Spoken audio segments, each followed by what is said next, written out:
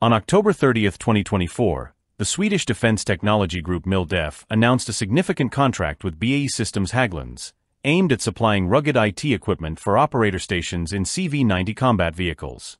Initially valued at €17 million, this contract could expand to €24 million with additional options, marking MilDef's largest deal of the year. This strategic partnership underscores the close collaboration between the two companies in modernizing military equipment for Central Europe. The CV90, or Stridsfordon 90, SDRF 90, is an infantry fighting vehicle, IFV series developed in Sweden by BAE Systems Land Systems Hägglunds and Saab Bofors Dynamics.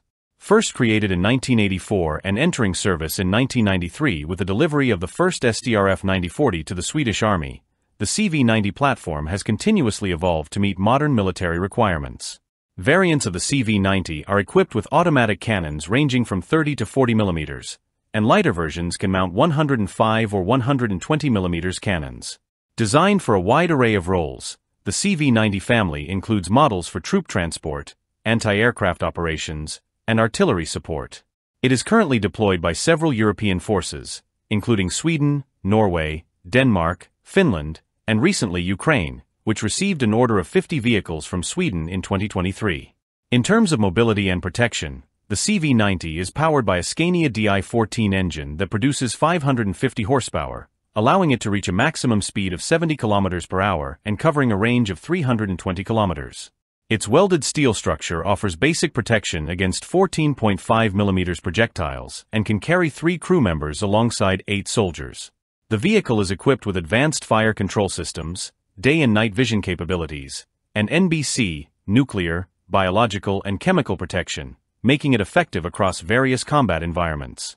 The latest variant, the CV90 Mk4, boasts substantial improvements in mobility, protection, and armament, ensuring its continued relevance in modern conflicts.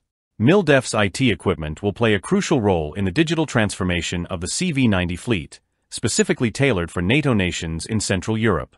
Designed to operate under intense combat conditions, these vehicles will benefit from advanced digital integration. This contract represents a significant milestone in the ongoing partnership between MilDef and BAE Systems Hägglunds, rooted in proven technology and continuous innovation, ultimately strengthening Europe's defense capabilities and supply chain security. By upgrading CV90 operator stations with rugged IT systems, MilDef enhances the vehicle's real-time management, communication, and analytical capabilities. These digital features not only improve operational efficiency, but also facilitate the integration of data from various sensors and control systems. Enhanced situational awareness enables crews to make quicker, more accurate decisions, thereby boosting the CV90's agility in responding to modern threats. Daniel Ljunggren, president of MilDef, expressed his satisfaction with the collaboration, emphasizing the importance of long-term relationships and co-developed innovations with BAE Systems Hägglunds.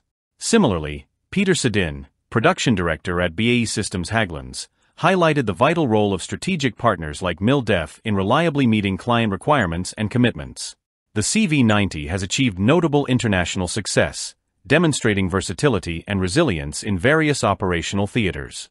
In Ukraine, the vehicle has proven its durability in intense combat conditions, providing robust protection against contemporary threats such as drones. This success has led to its recent adoption by the Netherlands, Slovakia, and the Czech Republic, where modernization programs are underway to keep the CV90 at the forefront of European military capabilities. The collaboration between MilDef and BAE Systems Hägglunds marks a significant step forward in enhancing the capabilities of the CV90 combat vehicle. With the integration of advanced IT systems, the CV90 is poised to maintain its status as a reliable and versatile asset for NATO forces, ensuring that European military operations are equipped to handle the challenges of modern warfare.